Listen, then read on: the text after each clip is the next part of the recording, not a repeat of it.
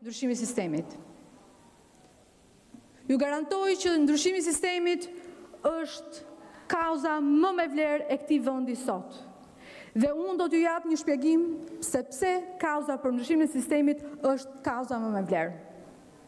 Ky parlament kalon ligje. 90% të ligjeve që kalojnë këtu në këtë parlament fshihet një deputet që pas atij deputetit ka një biznesmen. Pas atij biznesmeni ka një kompani.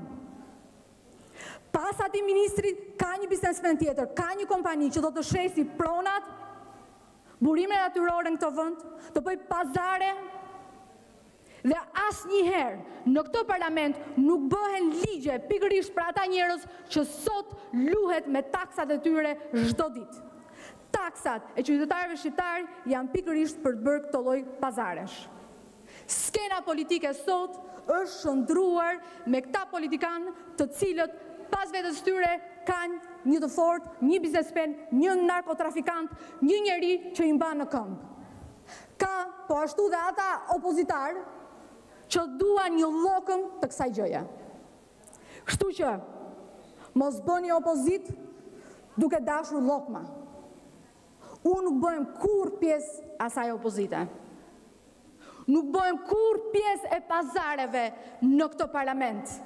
Jo, mërë jo. Më kanë thënë që Rudin nuk e shumë në politik dhe politika kështu bëhet me pazare. Jo, politika është për të dhënë shpresë.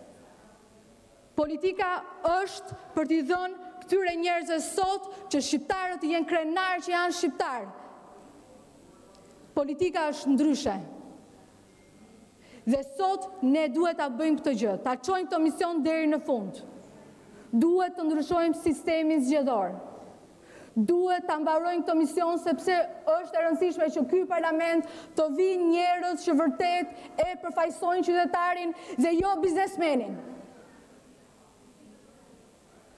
Këtu duhet të mbaroj një herë mirë kjo mënyrë e shpifur që ne ulemi dhe i shkelim syrin njëri tjetrit, dalim këtu si jashtë kësaj salle, por dhe në këtë sallë, bëjmë akuza ndaj njëri tjetrit, flasim për koncensione, flasim për çdo lloj gjëje dhe të dark ulemi për dark për të marrë një llokëm nga i koncension.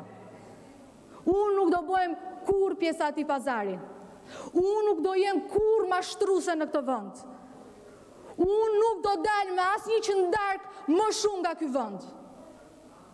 Do jem kjo që jam, edhe pse do kem shumë shkopinj në rrota, do kem shumë njerëz që do më ndalojnë, do kem shumë njerëz që do më luftojnë, por ama, dijeni mirë që qytetarët shqiptar do t'i ngrejnë syt dhe do më shohin dhe do e kuptojnë shumë mirë që unë quhem Rudina Azem Hajdari dhe kjo do shkoj deri në fund. Amanet e ti do shkojnë deri në fund. Mos e harroni kur.